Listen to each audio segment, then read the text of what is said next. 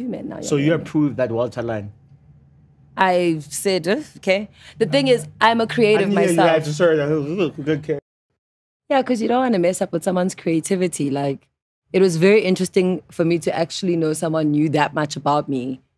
But also someone like expressed themselves that way. I don't want to change that expression.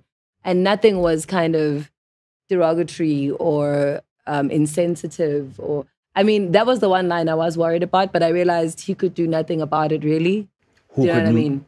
Who could do it? He didn't say anything bad about it. He just said, I want to make you forget about him. And like, at which point does a girl not want to forget about her ex?